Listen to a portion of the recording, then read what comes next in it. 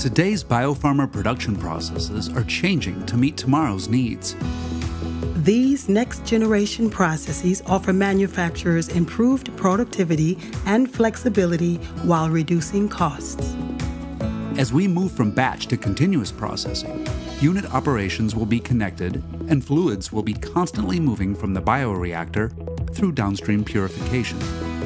From a viral safety point of view, how can we be confident that this new operating paradigm will reduce levels of endogenous and adventitious viruses to assure patient safety?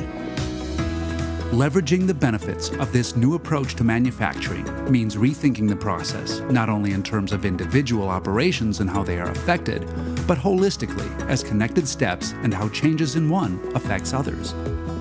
Specifically, fluid streams are likely to be more concentrated, and individual unit operations may reach higher mass loadings. Connected or continuous processing will drive the need for rapid testing.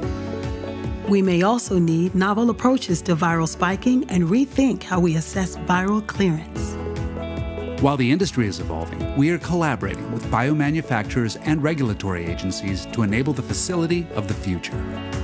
With our proven expertise in purification and our comprehensive portfolio of chromatography products, chemicals, virus filters, and clearance studies, you can depend on us to help meet your future bioprocessing needs.